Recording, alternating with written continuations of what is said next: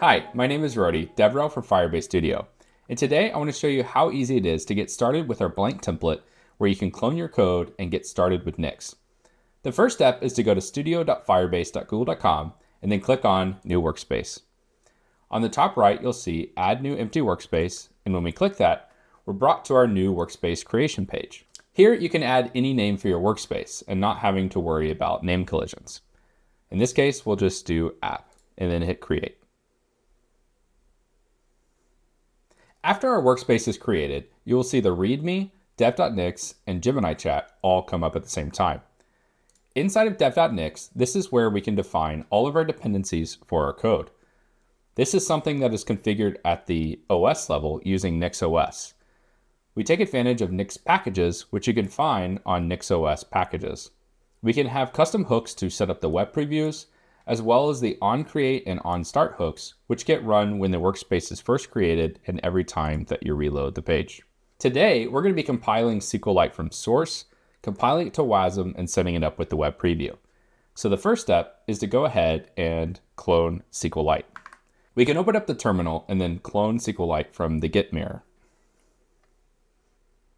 The next step is we need to clone Emscripten so we can compile SQLite to WASM. So we can do that by running the following command. Once that's done, we will have both SQLite and Emscripten cloned inside of our workspace.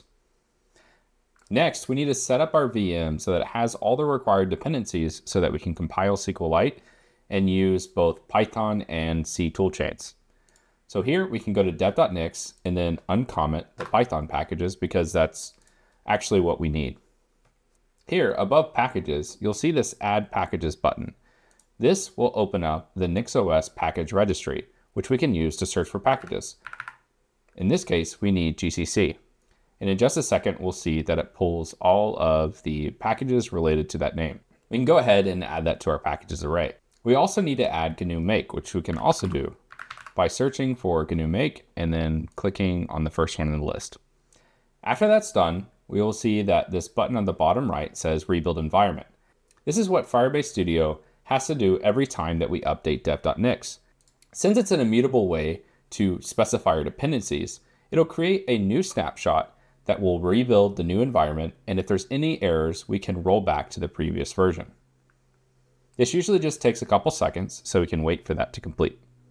After that's done, we now have Python, GCC, and GNU Make all set up and registered in our VM.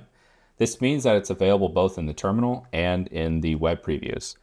Let's first go ahead and build Emscripten from source, which we can do so by navigating to the directory and then running the following command. After Emscripten finishes installing, we now can activate it, which we can do so by modifying the command. Next, we can copy this line, which we will paste into the terminal, which will make it available for the current terminal session. Next, we need to compile SQLite. So we can do that by navigating up and into the SQLite directory. The first step is to configure and enable all the files.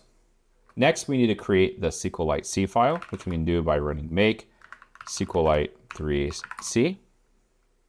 After that's done, it's time to configure the web preview to use the JS fiddle that is included inside the SQLite source code. To do so, head over to the dev.nix and navigate down to the preview section. We can go ahead and uncomment this preview block, but we need to change it for our settings. First, we need to add a change working directory so that the preview is actually started in the correct subfolder. Everything in Nix requires a semicolon to be at the end, so make sure not to forget that. And since we already have Python installed on our VM, we can actually take advantage of the Python static HTTP server. In Firebase Studio, all previews run on a specific port, so make sure to pass that in with an uppercase port to your server command. And after we do that, we just have to rebuild our environment one more time.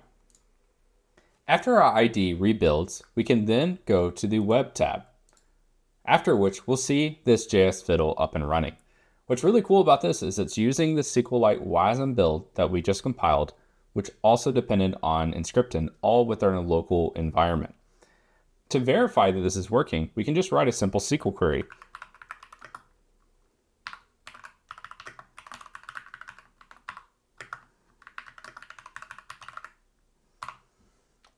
After we do it, we can hit run. There we can see, hello Firebase. All right, this is awesome. Now let's use Gemini to update files in our project.